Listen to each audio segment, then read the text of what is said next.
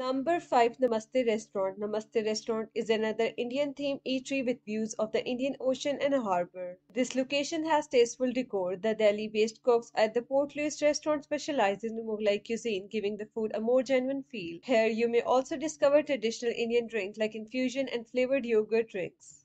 Number 4, Grand Canton Restaurant. This Port Louis restaurant, which exudes pure luxury, serves a multi-course gourmet meal to its patron. This restaurant, which serves Chinese and Hong Kong cuisine, is among the oldest in Port Louis. A la carte and set meal options are available here. Among their most well-liked delicacies are sizzling beef, steaming fish, sweet sour pork, Peking-style king prawns, and entire salted chicken.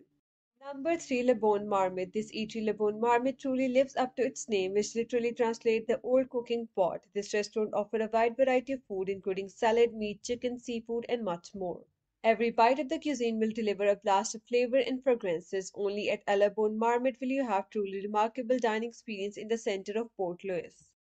Number 2, First Restaurant. First Restaurant is a well-known eatery in Port Louis offering mouth-watering Cantonese cuisine.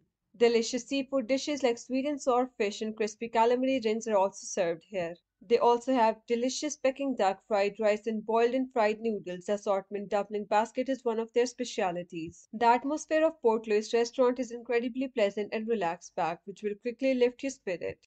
Number 1, Tandoori Express. Tandoori Express is a place to go if you're in Mauritius and have particular taste for Indian food. Come to the best Indian restaurant in Port Louis where you can have South and North Indian cuisine that has been influenced by Mauritius. Their specialties include butter chicken, Goa style fish curry, dry mutton curry, cheese, and garlic naan. This eatery is rather inexpensive.